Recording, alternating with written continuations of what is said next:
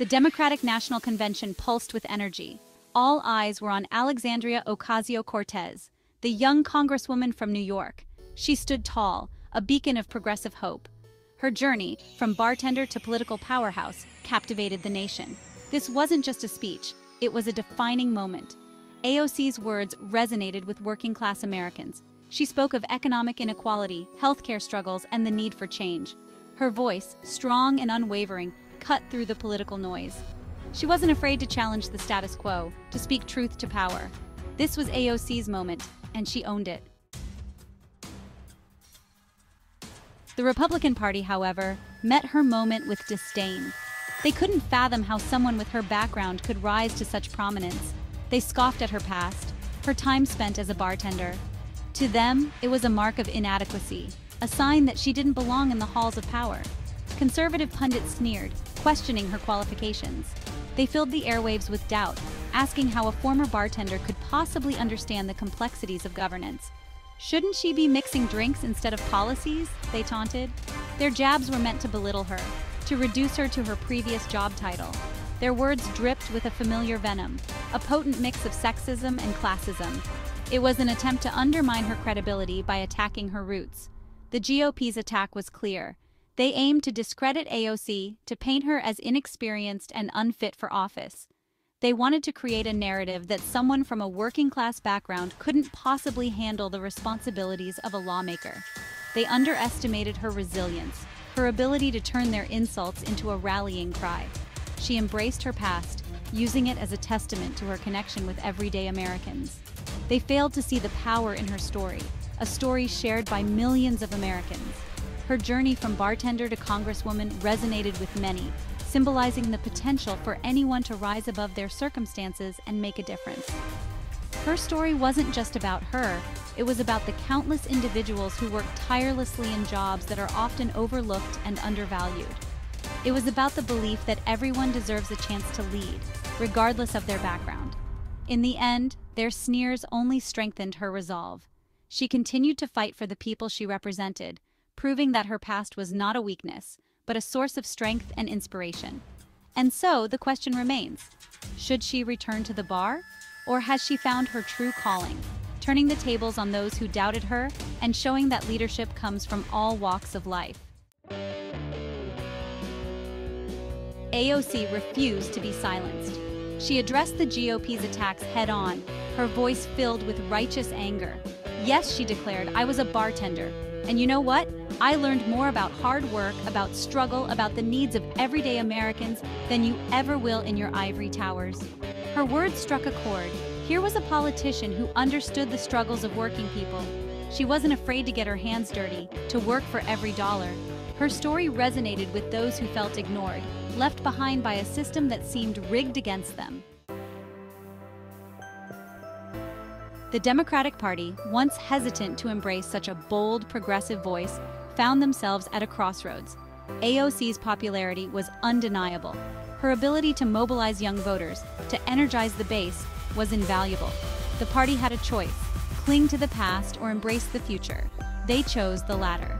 The Democratic Party, under the leadership of figures like Bernie Sanders and Elizabeth Warren, began to shift. They embraced a more progressive agenda, one focused on economic justice, affordable healthcare, and a living wage. Section 5. The 2024 battleground: will class trump culture wars? The 2024 election loomed, a battle for the soul of America. The GOP, doubling down on culture wars and divisive rhetoric, seemed determined to turn back the clock. The Democrats, meanwhile, were betting on a different vision: a more inclusive, more equitable America. The battle lines were drawn. On one side, the GOP clinging to power, fueled by fear and division. On the other, the Democrats, energized by a new generation of leaders like AOC, ready to fight for a more just and equitable future.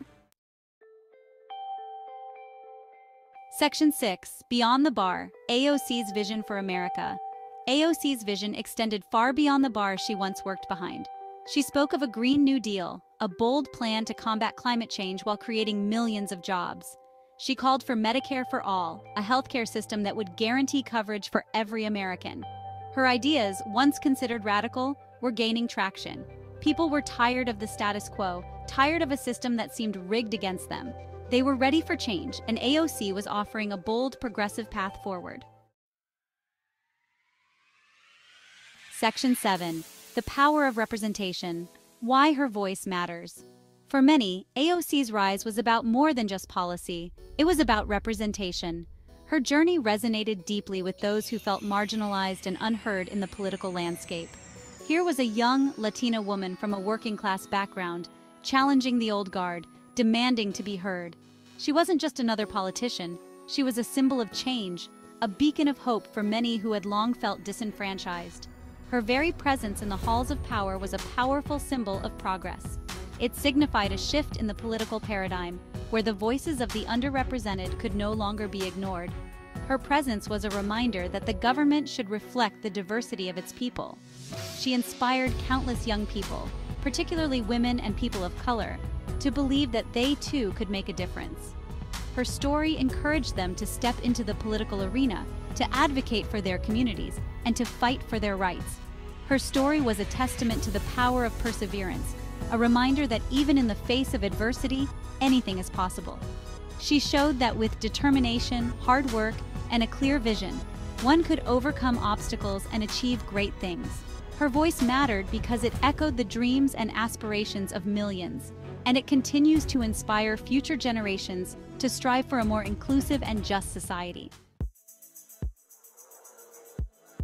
Section 8. A new generation of leadership, challenging the status quo. AOC was not alone. Across the country, a new generation of leaders was emerging, inspired by her example. They were young, diverse, and unafraid to challenge the status quo.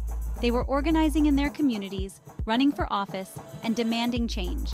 They were building a movement, one fueled by a desire for social, economic, and environmental justice. They understood that the old ways of doing things were no longer working. They were ready to fight for a better future, for themselves, and for generations to come. Section 9. The Fight for the Soul of America, a Party Divided. The Democratic Party, once a bastion of centrism, found itself increasingly divided. On one side were the pragmatists, who believed in working within the system to achieve incremental progress. On the other were the progressives, emboldened by AOC's rise, who demanded more radical change. The tension between these two factions was palpable. The party's future, its ability to defeat the GOP and enact meaningful change, hinged on its ability to bridge this divide. Section 10. The Future of the Democratic Party, Embracing Change or Clinging to the Past. The Democratic Party faced a critical choice: embrace the energy and ideals of its progressive wing or risk alienating the very voters it needed to win. The party's base was changing, becoming younger and more diverse. To succeed, the Democrats needed to adapt, to embrace a more inclusive and progressive platform. The question was, would they rise to the challenge or cling to the past, risking irrelevance in a rapidly changing world? Section 11. A Call to Action. Beyond the Rhetoric. A Need for Real Solutions. AOC's story, her rise from bartender to political powerhouse, was a powerful reminder that change is possible. Her journey inspired countless individuals to believe in their own power to make a difference. It showed that with determination and a clear vision, anyone could step into the political arena and advocate for the issues that matter most to their communities.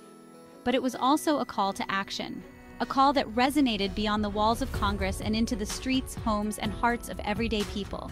It urged us to not just hope for change, but to actively work towards it. The fight for a more just and equitable America was far from over. It was a continuous struggle that demanded our attention and our efforts. Every protest, every rally, every community meeting was a step towards a better future. It would require more than just inspiring speeches and bold pronouncements. Words alone could not dismantle the systems of oppression and inequality that had been entrenched for generations. Real change required action, commitment, and a willingness to face challenges head-on. It would require sustained organizing, strategic activism, and a deep understanding of the issues at hand. Grassroots movements had to be nurtured and supported, ensuring that the voices of the marginalized were heard and amplified, and a willingness to challenge the status quo at every turn. This meant confronting uncomfortable truths, holding those in power accountable, and never settling for half measures or empty promises. The future, as always, remained unwritten, a blank canvas waiting for the bold strokes of those who dared to dream and act. It was a future that held endless possibilities, shaped by the collective efforts of those who refused to give up. But one thing was certain: it belonged to those willing to fight for it. To those who understood that real solutions required more than rhetoric. It required action, perseverance,